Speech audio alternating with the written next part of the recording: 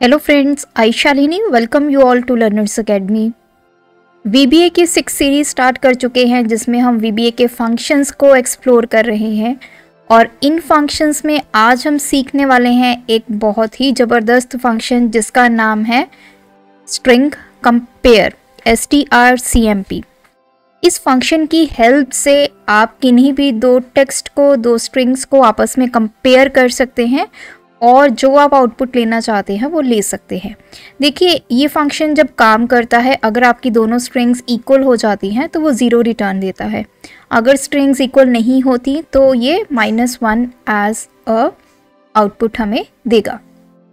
लेकिन आज की वीडियो में मैं आपको इसका सिंटेक्स बताऊंगी, VBA में इस फंक्शन को कैसे यूज़ किया जाता है। सिंटेक्स के अलावा हम प्रैक्टिकली इस फंक्शन को यूज़ करके देखेंगे और यहाँ पे आप देख सकते हैं मेरे पास 2 शीट्स हैं, sheet number 2 and sheet number 3। Sheet number 3 में मेरे पास कुछ एम्प्लॉयज़ के नेम है, उनकी रिस्पेक्टिव सैलरी है। वहीं शीट नंबर 2 में मैंने यहाँ पे एम्प्लॉयज़ के नेम लिखे हुए हैं और मुझे यहाँ पे उनकी सैलरी चाहिए क्योंकि कुछ एम्प्लॉयज़ ऐसे हैं जो मेरी कंपनी को छोड़ के जा चुके हैं। ये करंट एम्प्लॉयज़ हैं, अब सिर्फ इन्हीं की सैलरी मुझे चाहिए। तो एक एक करके यहाँ से कॉपी करने से बेटर है कि हम स्ट्रिंग कंपेयर फंक्शन को यूज़ करें और उसकी हेल्प से मैं यहाँ पे सैलरी जो है वो लेके आऊँगी। तो ये सारा कुछ सीखेंगे आज की वीडियो में, तो आप एंड तक मेरे साथ इस वीडियो में बने रहिए।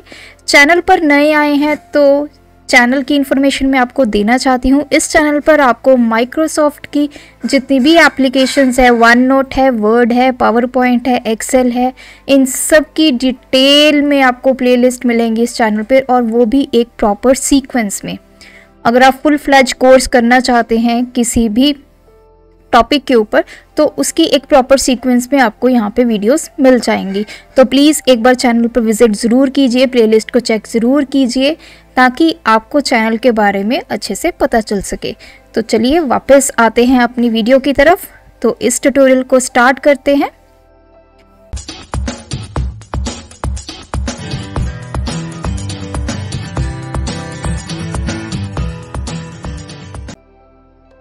जैसा कि मैंने आपको बताया, मेरे पास 2 शीट्स हैं, इसमें सभी एम्प्लॉयज़ की सैलरी है और इसमें हमारे करंट एम्प्लॉयज़ की सैलरी हमें लेकर आनी है। और इसको आप VLOOKUP की हेल्प से इजीली कर सकते हैं एक्सेल में। जिनको एक्सेल अच्छे से आता होगा और जिन्होंने एक्सेल सीखा होगा उनको पता होगा कि VLOOKUP की हेल्प से ये काम बहुत ईजी हो जाएगा। जैसे आपका एक्सेल में VLOOKUP काम करता है, सिमिलरली हमारे पास VBA में स्ट्रिंग कंपेयर फंक्शन काम करता है। तो इसी को सीखने के लिए हम चलेंगे डेवलपर टैब में और यहाँ पे सिलेक्ट करेंगे विजुअल बेसिक। इंसर्ट करते हैं एक अपना नया मॉड्यूल आपका आ चुका है। अब देखिए, यहाँ पे सबसे पहले काम मैंने करना क्या है, तो स्टेप बाय स्टेप समझते हैं इस चीज़ को। सबसे पहले तो मैं एम्प्लॉयज़ के जो नेम है वो फैच करूँगी। अब देखो, शीट नंबर 2 में जो फर्स्ट एम्प्लॉय है दैट इज़ आस्था शर्मा। अब इस आस्था शर्मा को मुझे सर्च करना है शीट नंबर 3 में। क्या मेरी यहाँ पे आस्था शर्मा है? तो ये रही आस्था शर्मा और ये है उसकी सैलरी। तो ये जो वैल्यू है ये मुझे कहाँ पे लेके आनी है? शीट 2 के सेल नंबर B2 में। तो फर्स्ट टास्क हमारा यही होगा कि हमने सबसे पहले अपनी इस स्ट्रिंग जो कि एम्प्लॉय नेम है इसको आपस में कंपेयर करना है और जहाँ पे आपको ये वैल्यू मिल जाती है उसके सामने रखी गई सैलरी को हमने इस शीट में लेके आना है। तो अभी हम वापस चलते हैं विजुअल बेसिक में। यहाँ पे इनिशियली मैं 4 वेरिएबल्स लेके आने वाली हूँ। 2 मेरे लूप के वेरिएबल्स होंगे जो शीट नंबर 2 पे काम करेंगे और शीट नंबर 3 पे काम करेंगे। इन लूपिंग वेरिएबल की हेल्प से हम A2, A3, A4 इस तरह से चलेंगे। और एक मेरा वेरिएबल ऐसा होगा जिसमें हम वैल्यूज़ को स्टोर करवाएंगे। जैसे अब हम A2 पे आ चुके हैं। A2 पे क्या वैल्यू है? आस्था शर्मा। ये भी किसी ना किसी वेरिएबल में स्टोर होगी।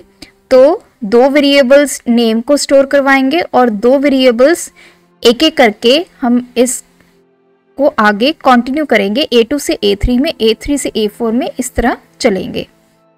तो सब प्रोसीजर ऐड करते हैं।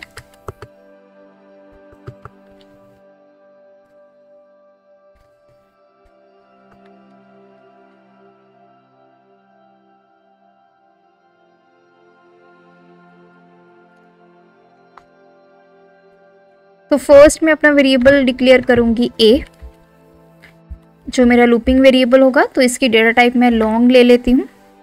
इसी के साथ एक वेरिएबल x जो मेरा नेम को स्टोर करेगा, इसकी डेटा टाइप होगी स्ट्रिंग।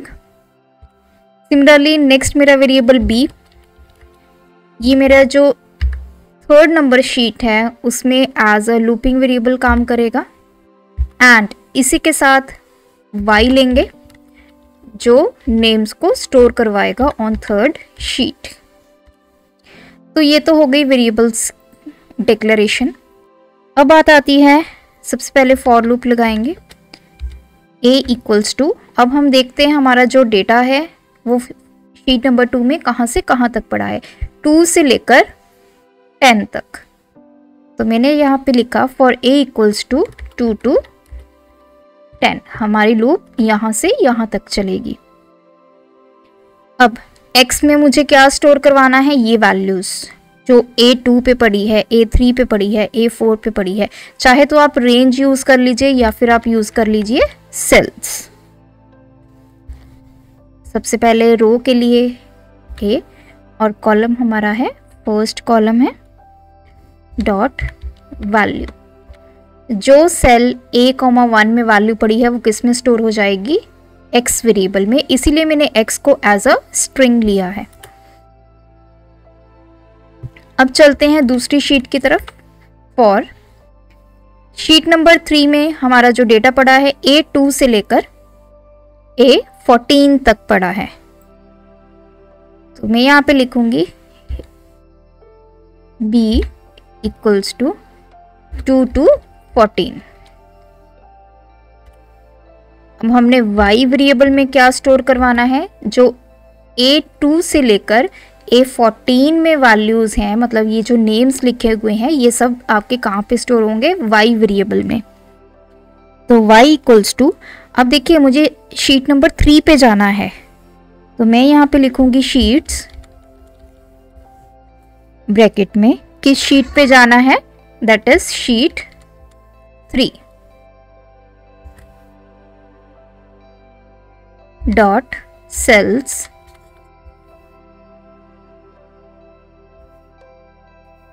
इसकी कौन सी वैल्यू, ये हमारे पास है A,1 डॉट वैल्यू। अब हमारी जो वैल्यू है वो आ चुकी है x और y में। सॉरी, यहाँ पे करेंगे b क्योंकि हमारा जो लूप का वेरिएबल है दैट इज b। तो वैल्यूज हमारी x और y में आ चुकी हैं। नेक्स्ट हमारा काम क्या होगा, इन दोनों को आपस में कंपेयर करना। जो मेरी शीट नंबर 2 में वैल्यू है वो मैं सर्च करूंगी शीट नंबर 3 में। तो अगर अभी देखिए x में भी फर्स्ट वैल्यू है, y में भी फर्स्ट वैल्यू है, दोनों आपस में अब हमें करना है इनको कंपेयर। अगर दोनों वैल्यूज इक्वल हो जाते हैं तो जो सैलरी की वैल्यू शीट नंबर 3 में लिखी हुई है वो शीट नंबर 2 में जाएगी। तो मैं यहाँ पे यूज़ करूँगी इफ़ और फंक्शन यूज़ करेंगे स्ट्रिंग कंपेयर।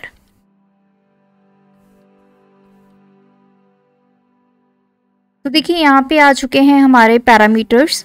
फर्स्ट पैरामीटर है आपका स्ट्रिंग 1, किस स्ट्रिंग को किसके साथ आपने कंपेयर करना है।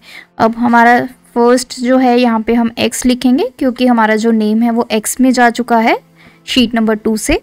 शीट नंबर 3 से जो फर्स्ट नेम है वो y में गया है, तो हम y को यहाँ पे कंपेयर करेंगे, कॉमा। अब है कि आपने जो कंपैरिजन करना है वो कैसे करना है, हमें यहाँ पे टेक्स्ट को कंपेयर करना है। तो मैं यहाँ पे लिखूंगी VB टेक्स्ट कंपेयर।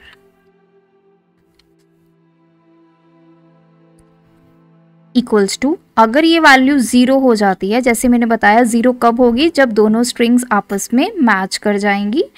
देन अगर दोनों स्ट्रिंग्स आपस में मैच कर गई हैं तो इसका मतलब जो आपका नेम एम्प्लॉय का शीट नंबर 2 में है, सेम आपका एम्प्लॉय का नेम शीट नंबर 3 में है। तो अब हमें शीट नंबर 3 से उसकी सैलरी कहाँ ले जानी है, शीट नंबर 2 में ले जानी है। तो उसके लिए मैं यहाँ पे लिखूंगी शीट्स ब्रैकेट में। अब हमें शीट नंबर 2 में जाना है, तो यहाँ पे हमें शीट नंबर 2 यूज करना होगा। डॉट सेल्स, और इसमें हमारी वैल्यू है A, 2 dot value equals to, मतलब शीट नंबर 2 के सेल A, 2, A में अभी करंट वैल्यू क्या है, 2 है, 2 2।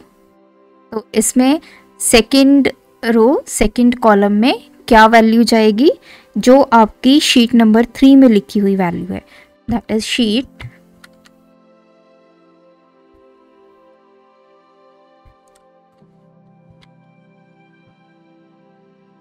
शीट 3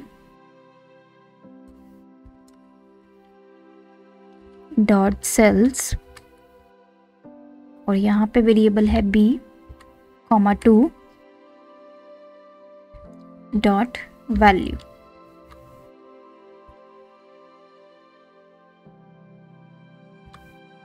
तो देखिए, अगर हमारा फर्स्ट नेम ही फर्स्ट नेम के साथ मैच कर जाता है, फॉर एग्जाम्पल अगर हम शीट्स की बात करें तो देखिए, जैसे हमारे शीट नंबर 2 में आस्था शर्मा है, और सपोज कीजिए शीट नंबर 3 में भी फर्स्ट नेम आस्था शर्मा होता, तो ये जो सैलरी है 40,000 ये हमने स्टोर करवा दी है यहाँ पे। अब जब हमारा फर्स्ट केस में मैच कर गया, तो अब हमें आगे कंपैरिजन करने की ज़रूरत नहीं है। तो हम क्या करेंगे कि अगर फर्स्ट नेम ही फर्स्ट नेम से मैच हो गया है, तो हम वहीं पे इसको एग्जिट कर देंगे। अदरवाइज एल्स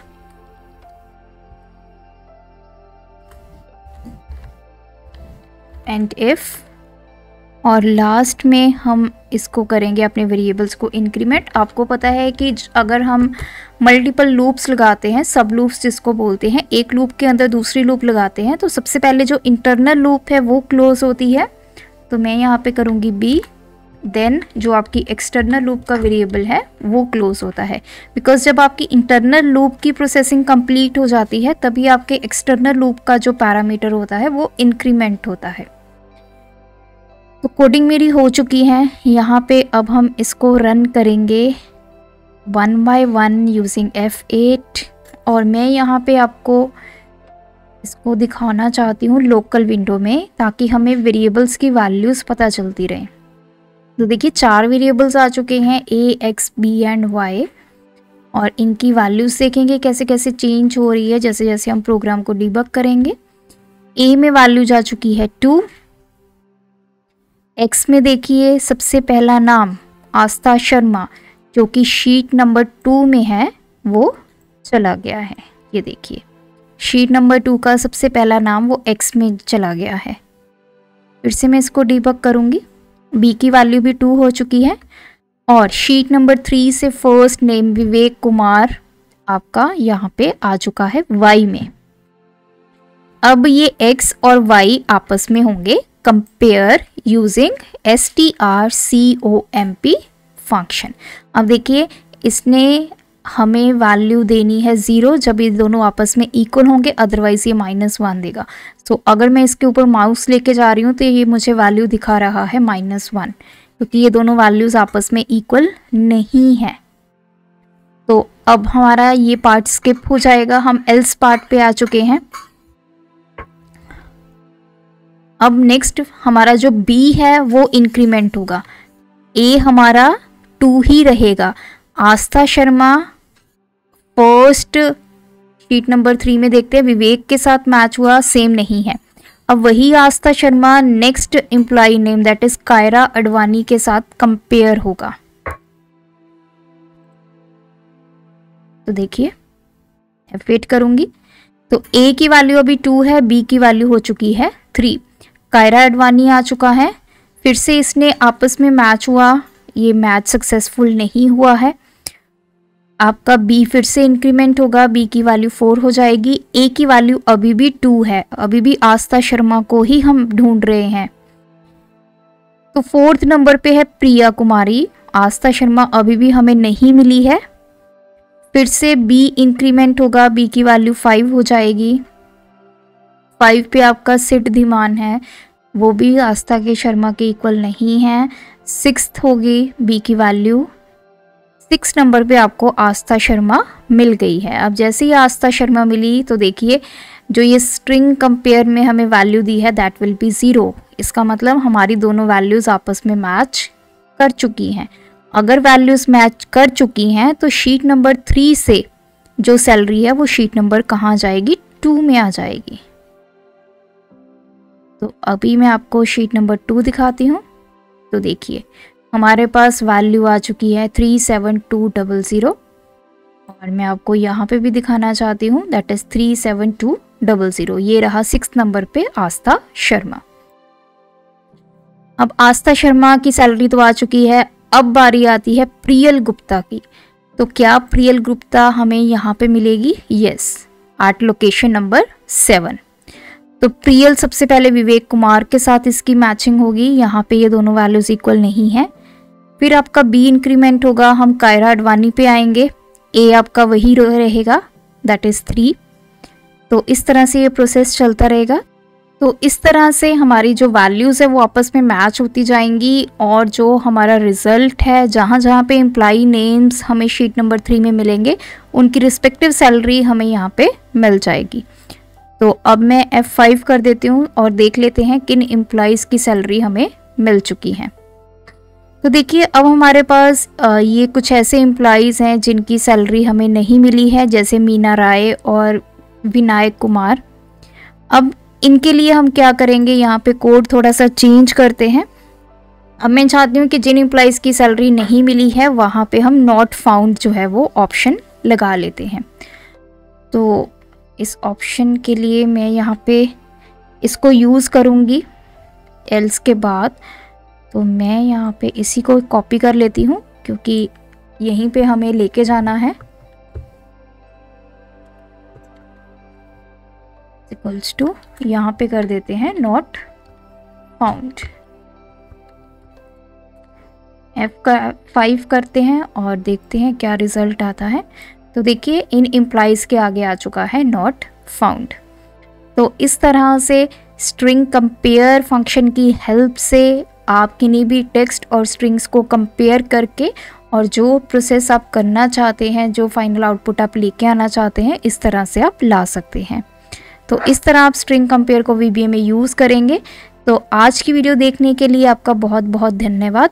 अगर ये ट्यूटोरियल आपको अच्छा लगा तो चैनल को सब्सक्राइब कीजिए, वीडियोस को लाइक कीजिए, शेयर कीजिए।